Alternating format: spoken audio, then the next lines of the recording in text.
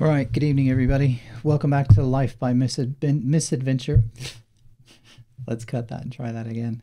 Hello, everybody. Welcome back to Life by Misadventure, my video cast that I'm doing. So, yesterday, I mentioned the fact that I wanted to get into doing something a little bit more meaty than just doing daily updates about, hey, I did this thing and I went here and I did that, and like my lighting setup is different and whatever. So, in that, I did mention that I had looked at some of those sort of, 52 questions and 52 weeks things. So last night or earlier today, I downloaded one of the lists just to see what types of questions there are on there and see if it would fit with what I want to do. And I see what they're trying to do with this. What they're trying to do is the idea behind this list of questions is that you answer them all and then they take all the answers. And the way it's supposed to work is that they send an email to the person that you buy the package for. So say, for example, it might be for my mom, and I would buy the package as a gift for her, say for Christmas. And then what they would do is they would send her one email every week with a question, and she's supposed to write the answer out. And then she can attach pictures or whatever to it and then submit it to the site. They collect all of that stuff and then they turn it into like a book at the end of it. But obviously my idea was to do it more with video. So I wanted to see if I thought these questions were useful, because again, I have an idea of what I want to do. And I thought maybe some of these questions might be good prompts. And they're okay. It's not kind of the way that I want to go with it, because I want to do it more like almost like an autobiographical type thing, as opposed to, they're more like, tell me about your mother, tell me about your father, and all that sort of stuff, which those things will come, but they'll probably come as parts of other stories, if you know what I mean. I mean, I'll do a little bit, and I might do a bit on my parents, and my mom and dad were born in Memphis, and those sorts of things, but I don't know. But the core question, I think they do have some good core questions. So questions 1 and 2 are things like, what's your full name? Why did your parents give you that name? And then when and where were you born? Describe your home and your neighborhood and that sort of thing. So I think that might be a good place to start. And I guess the first thing I have to say about that is that I never, ever, ever use any personal information in any of my online accounts. I don't use it for passwords. I don't use it for secure questions.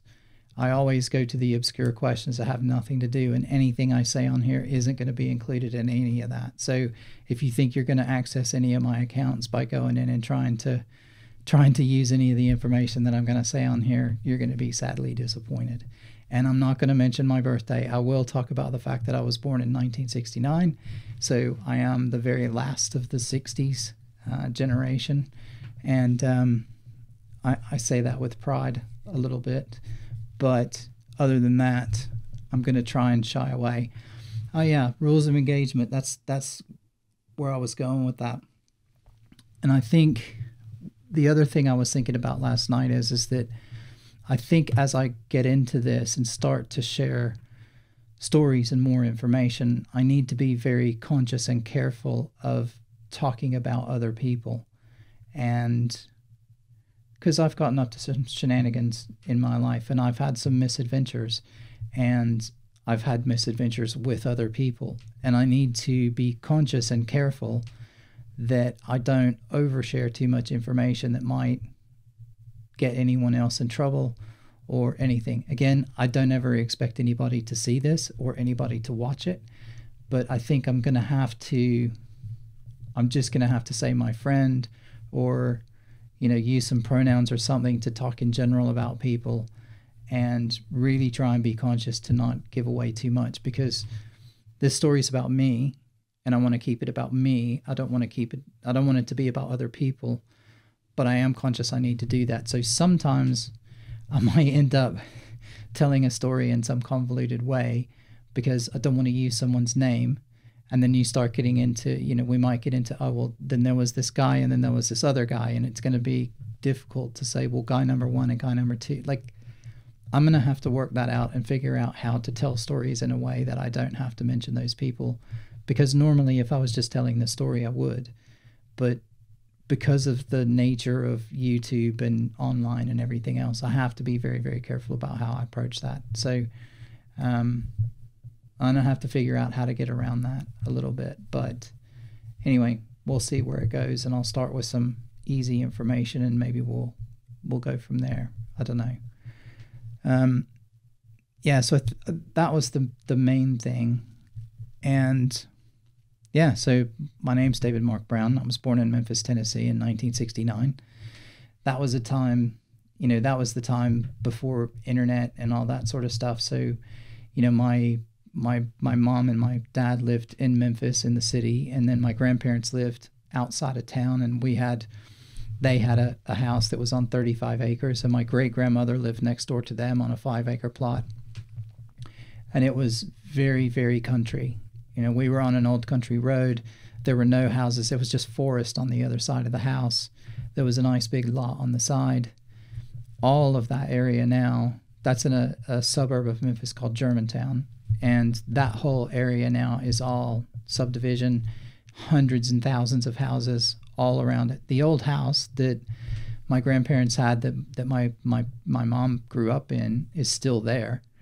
And in fact, the last time I went back to Memphis, we went by and saw it. If I can dig out the picture of the house, I'll try and add it as a little bit of a B-roll on top of this maybe. Or I might need to go back later and try and do it. Oh, that's another good point while I'm thinking of it. These might take a little bit longer to produce if I want to do it well, because I may bring up something in the conversation that I didn't expect to, like talking about the old house. And I know I do have a picture of it, but I don't know if I'm going to be able to find it immediately to be able to put it into the video and have that video out tonight. I think that's the thing. So some of these might take a little bit longer for me to get out. So even though I might record something every single day, I don't know if I'll be able to get them out every single day. I'm absolutely going to endeavor to do that. But anyway, just a warning. Yeah, I mean, it was a much different time. My grandparents and my great-grandparents were very active in the local community. My grandfather worked at a bank for 25 years, and then he was a real estate agent for another 20 years in Germantown. And my great-grandparents and my ancestors donated a lot of land in Germantown. Germantown's known for a big charity a horse show that they have every year, and my family donated the land that the horse show arena was built on, and the park that surrounds it, and also Germantown High School. At least, I don't know if it's still there in the same location, but at least the old place right in the middle of central Germantown where the high school was, we had donated that land also to the city to build public facilities on. So that was the reason that we gave the land to the school. So when I was young, I used to go hand out, the ribbons at the horse show and stuff at night. And, when I couldn't even walk, they'd have to carry me out there because, I couldn't reach the horses and stuff. I was able to walk, but I couldn't reach them on the horses to give out the ribbons. So that was a funny thing. Maybe I'll talk about that separately in another one. But I basically grew up in the country, spent a lot of time with my grandparents. My parents got divorced when I was 1.5 years old, so I spent most of my time with my mom alone. She did get remarried later, and we'll talk about that. But yeah, no, it was nice. It was a lot of time spent outdoors, running around, getting in trouble, running around in the woods. Didn't really have to worry about much. And then aside from their house, we had another 300-acre farm down in, I don't remember where it was. I'm sure my mom will put something in the comments if she sees this. But anyway, we had a big tract of land out there. Now, we didn't farm that land ourselves. We had farmers would rent the land from us, and then they would either plant. I think they rotated crops between cotton and soybeans. I definitely remember going out and picking cotton myself when the cotton was planted in the field, and I can tell you that's no fun task. It absolutely just tears your fingers apart and your hands. And yeah, it was quite an interesting experience, and not many people have said they've picked cotton when they were a kid, but there you go.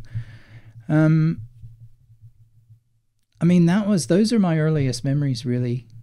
My grandfather taught me to drive a tractor when I was about 7 years old, and I used to drive the tractor around. We had a field next to their house, and it would grow long grass, and so we had to cut the long grass down. And so we had an old Massey Ferguson tractor. It was a big gray thing, and we had what we call a bush hog, which is like a big mower on the back.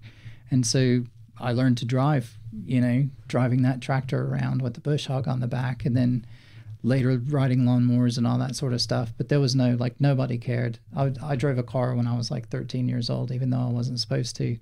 But everybody lived in the country and everybody drove, and nobody really thought too much about it.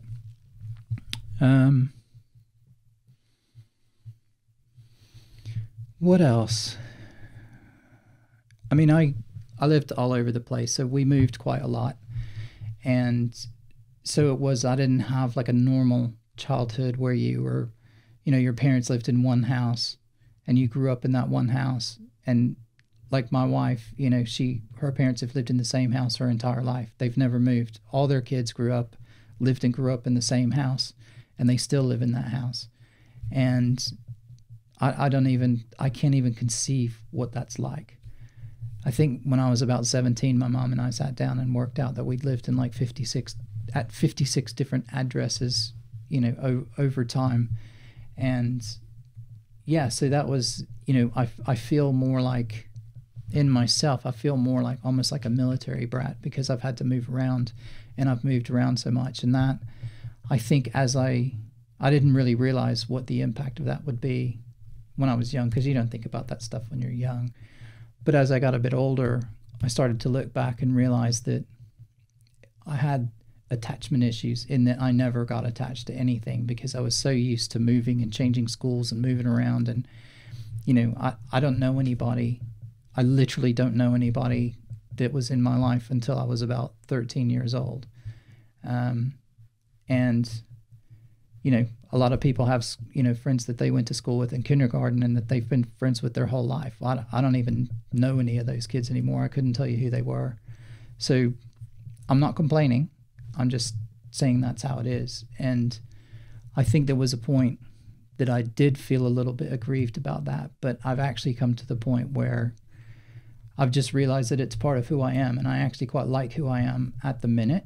And all of that stuff that happened to me, or, that I did, and all the misadventures that I had along the way, they just made me who I am now.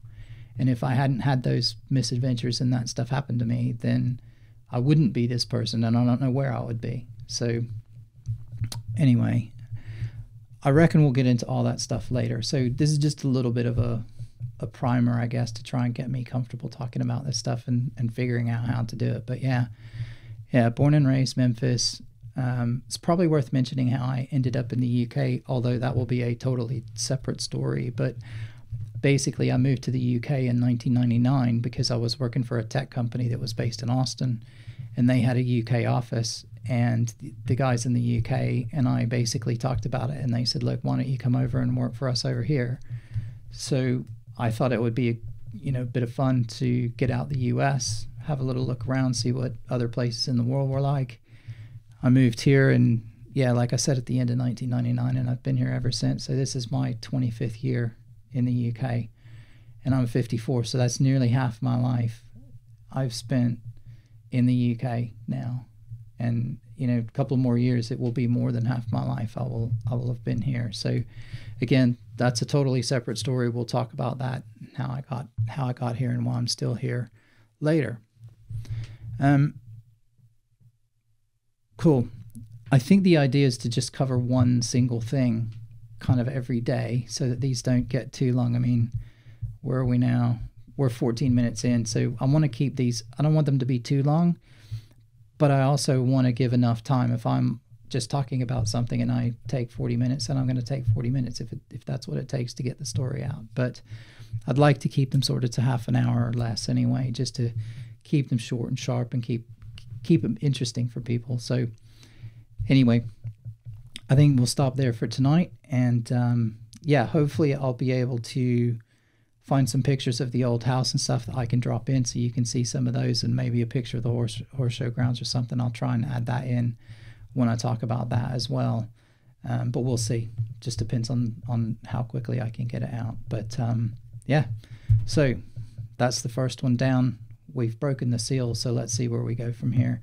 Anyway, I hope you found that interesting. If you're interested in any of these stories or anything, please don't forget to subscribe, hit the bell button. Again, I'm going to try and do it every day, but I may not be able to, so you might want to have the bell turned on just if you are interested in any of this randomness, then you can come back and hear about more misadventures. So until then, I will see you. Well, until then, take care of yourself, enjoy your day, and we'll see you tomorrow. Bye-bye.